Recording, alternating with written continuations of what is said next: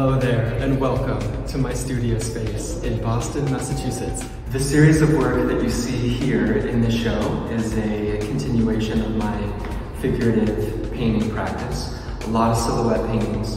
Growing up, my grandmother would do kind of like silhouette cutouts of everyone that's related to me.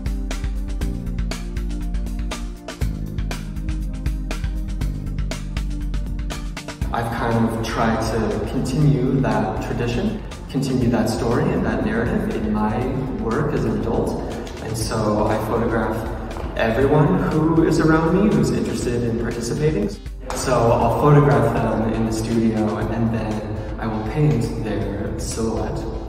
What you see around you is kind of my contribution to that rich heritage and tradition.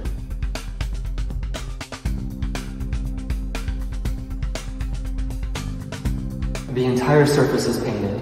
This interior of the figure, kind of this loose, like deconstructed, like pour, covers the entire surface of the painting.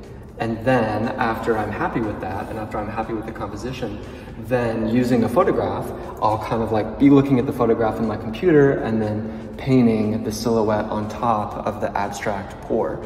So it's like an abstract painting fully completed, and then a figurative painting fully completed on top of that. So kind of like two paintings in one. Similar to how my grandmother did with the shadow on the wall, it's just I'm using different techniques and kind of more contemporary approaches.